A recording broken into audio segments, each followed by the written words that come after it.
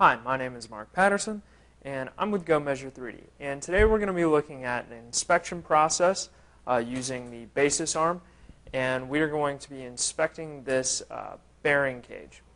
So I'm going to be using my basis, and I'm just going to set this down on some magnets to kind of keep it in place. So I already have my report ready to go. Came in here and decided, what to measure, and I'll kind of talk about this as I'm running through it. So now that I have my report up and I've cleared all the measurements, I'm going to start taking them.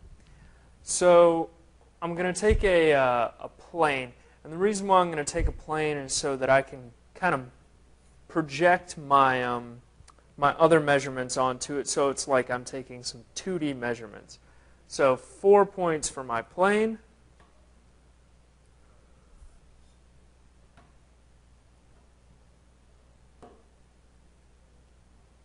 Okay, and then I'll click the L button to continue.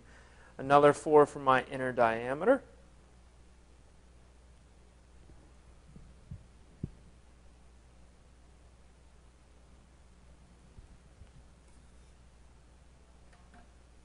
And I'm actually having the two circles I'm going to take in this measurement are actually going to be projected onto that top plane so that they are concentric circles, and I can determine the width between the two here.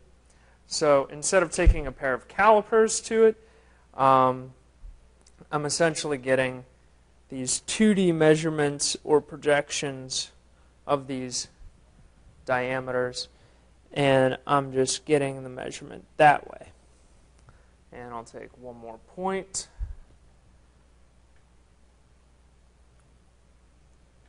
All right, now I'm going to be measuring a cone. So I just need to measure a couple on the bottom and a couple on the top.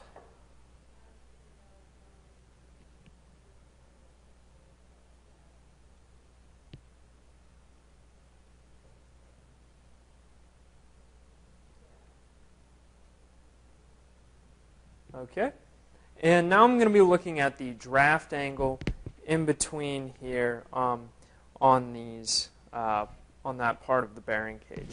So I'm going to take a line on each side and project it down onto that plane so that I can get that angle.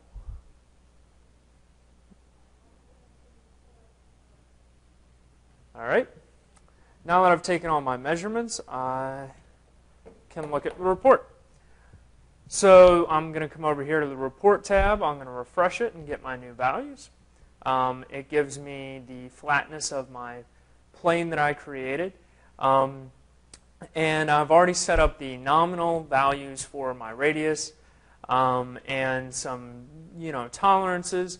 And it kind of gives me this go or no go. Green okay, so I'm within my tolerances, that's great. Once again, within my tolerances, and that width is within the tolerance that I had set also.